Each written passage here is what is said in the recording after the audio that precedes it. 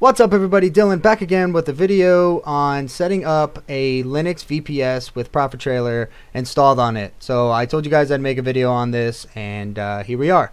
So what you want to do is go to Vultr.com. Also, I have an affiliate link in the description below. If you guys use that, that'd be awesome. It helps support the channel, but if not, that's okay. So what you're going to do is create an account, and once you create an account, you should be on a page that looks like this for deploying a new instance. But you're going to have to add some credit to your account, so you can use a credit card, PayPal, Bitcoin, whatever you want to use. So we'll go back to the server. You won't have a page like that yet. So once on the deploy new instance page, choose a location for your VPS. I choose usually Tokyo because I trade on Binance, and Binance is in the Asian Pacific, specifically in Japan. So you choose that, and then come down here. We'll choose Ubuntu, do 17.10. You can use 18.04 or 16.04. I don't know if you can use 14.04 for PtTracker, but for me, I use 17.10. And then choose the 40 gigabyte SSD, $10 a month one. It comes with everything you need for running PtTracker. And then, you know, you can do these additional features. You don't have to, but check into them, see if that's something you want to do.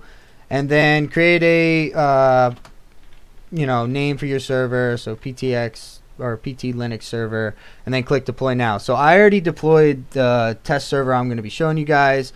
So this is the PT Guide Linux. I just did it in New Jersey just for, you know, example purposes. What you're going to want to do now is go to WinSCP. This will be in the description below as well, the link to this website. You're going to hit download. This is basically how you can transfer files from your desktop to your Linux directory. A lot easier than having to do it through the Linux command prompt. This is personally what I use. You don't have to do this, but yeah, this is how the tutorial is going to be. So download that. Once you got that downloaded, start it up. So, okay.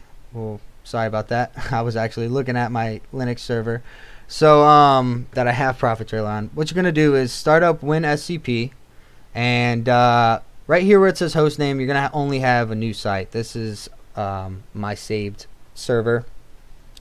So host name, what you're gonna do is come back to your Vultr VPS, copy that address. That is your host name, so paste that in there. Your username is root, as always for Linux.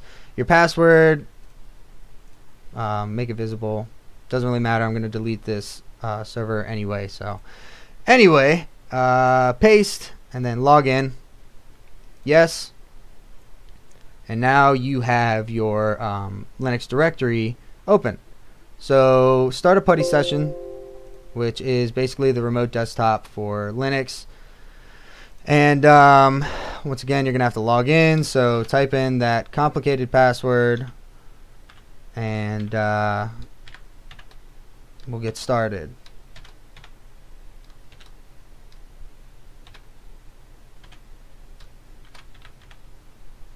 And it's not echoed on the screen, so if you mess up, you won't know until you press enter, but I mean, it's easy. Anyway, so once you are inside your VPS, now you can start doing the things we need to do. So this is a list of commands and everything you'll need for this setup guide. I will have this on my GitHub. You guys can access it, download it. Yeah, so basically everything's laid out for you guys, but it's also going to be on the video to show you how to, you know, do it. So what you're going to want to do first is you're going to change your directory to your var/opt directory. All right, now that we're in that, let's make a directory. So make a directory. We're going to call it PT for PtTracker. Alright, now let's change directory to the PtTracker directory. Cool, now we're in it. Now let's update things. Sudo apt get update. Press enter. It's going to update. Give it a second. Let it do its thing. Alright, now that we've updated it. So now what we're going to have to do is get Java, obviously. So git install default-jdk. We need Java because that is what PtTracker runs off of. So let it do its thing. It's going to unpack everything, download everything. May take a second. Goes pretty fast. Oh, and by the way, when you're deploying the server, it takes a second, so you may have to, you know, wait a second on that as well. So you may want to go have a smoke, go have a drink, check up on the sports, do something while you're waiting. Alright, now we're done downloading Java. So now we have to get the Node.js install. Apt-get install Node.js. It's going to ask you if you want to download it again. Yes. Alright, that was quick. So now let's get npm. This is another thing you need for running PtTracker.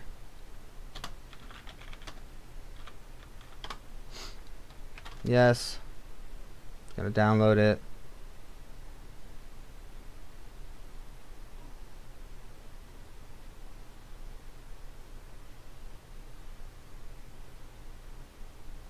Alright, now we got that downloaded. Let's get PM2. This is also something we need to actually really run PtTracker on a Linux server. So npm install PM2 at latest -g. Gonna download it.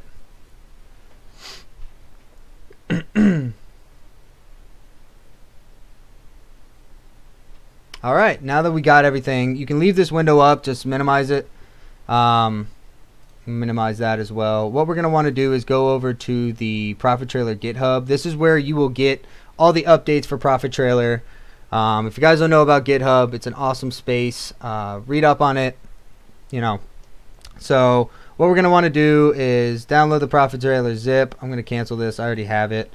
And you're going to extract it to wherever you want on your, you know, computer. I usually do it to the desktop. It's easily accessible.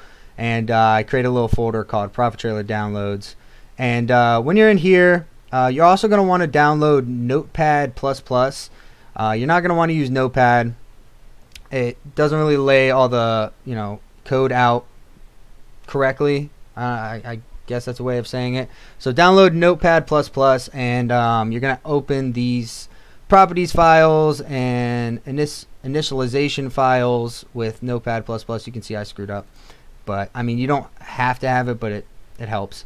So this is where you're going to customize everything on your desktop. It's a little bit easier than doing it actually in the Linux server. You can with WinSCP. This is just what I choose to do.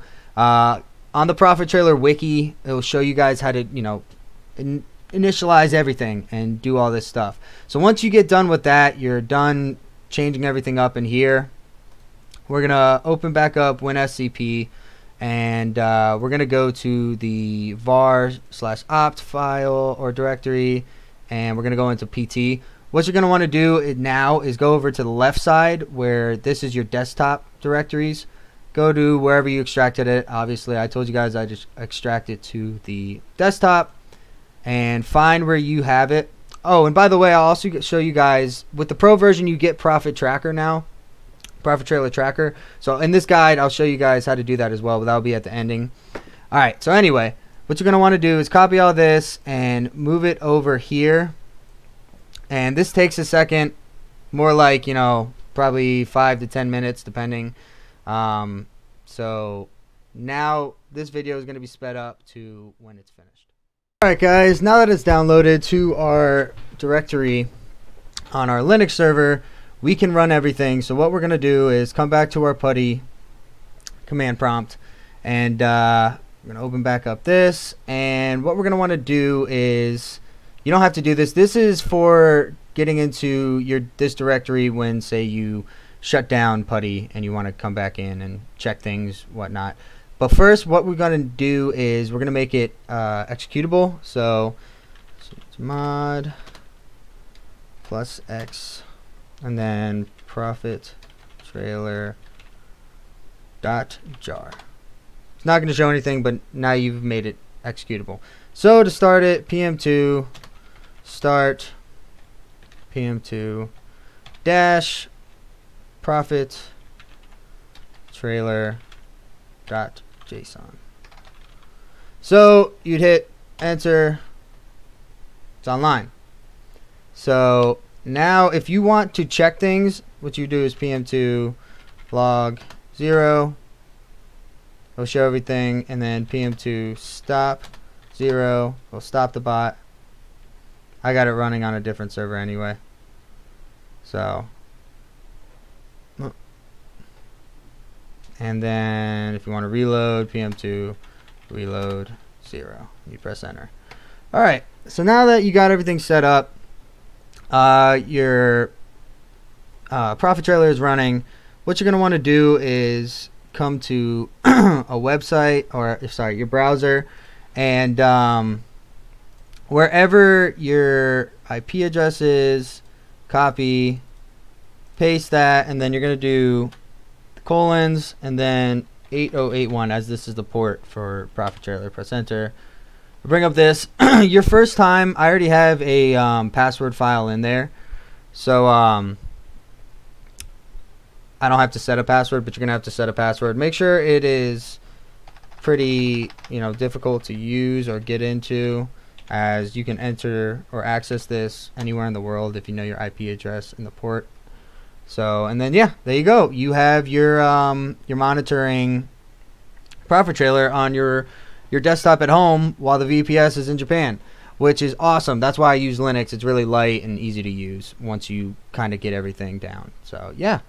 Now, what we're going to do now is set up PtTracker, because I haven't found a video that shows you how to do that. You can go to their wiki page and do it, but I'm going to show you guys how to do it through here. So what you're going to want to do, come back to your putty command prompt, and what you're going to do is now, so profit tracker, so cd, I'm going to get back into our var/opt. May take a second, as you're running things. Oh, sorry. Let's exit this out. Yeah, exit the session and start a new session. Enter in your password. Once again, it's that difficult one. Come back here, and I'll show you guys how to change a password actually after this login, so you don't have to deal with this crazy password anymore.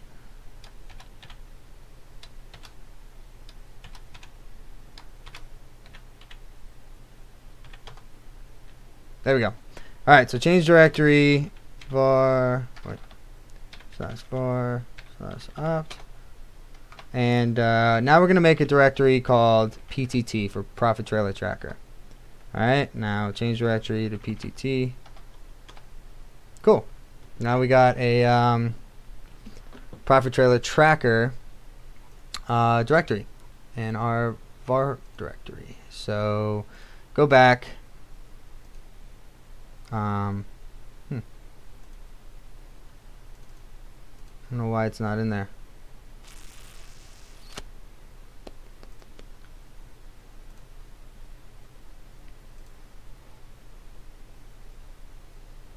Maybe that did it. Let's see. Oh, yep. You're gonna have to click refresh. Sorry about that, guys. So now get into here. You're gonna want to go into your PTT file location, and just as before, you're gonna have to download Profit Trailer Tracker. So go to their GitHub and get the Linux one, of course. Download it, extract it to wherever you want. Once again, I downloaded it into here because it is a Profit Trailer download, as it's an add-on. And the only way you get this for free is buying into Pro, by the way. So you could just end the video now if you're just doing the basic subscription. But if not, this is how you get it onto the Linux server. So Profit Trailer Tracker, once again, you're gonna have to change all this stuff on your desktop or in here. You can change it. But once you change that, the wiki shows you on their GitHub how to do that. Once you do that, come back here. You're in this file, so come back to desktop, Profit Trailer downloads, PtTracker. Copy this, bring it over to here. Once again, alright guys, now that we got it switched or downloaded onto our Linux server for Profit Trailer Tracker, what we're going to want to do now is to run it on PM2. We're going to create a file now, so new file.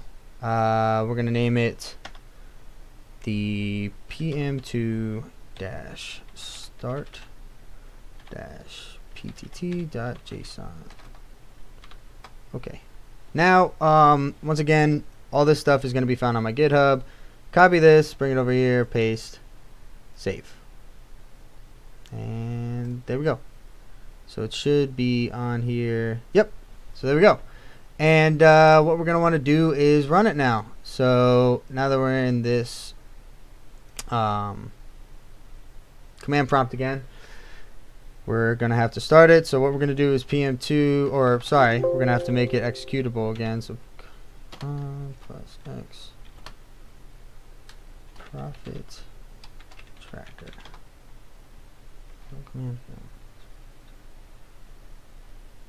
Oh, sorry. Do that sometimes. Profit tracker. Cannot access. Huh.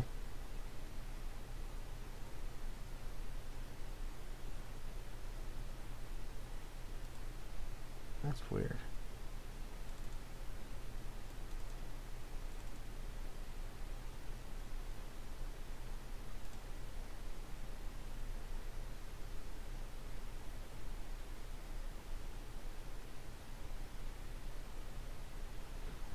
Let's try this.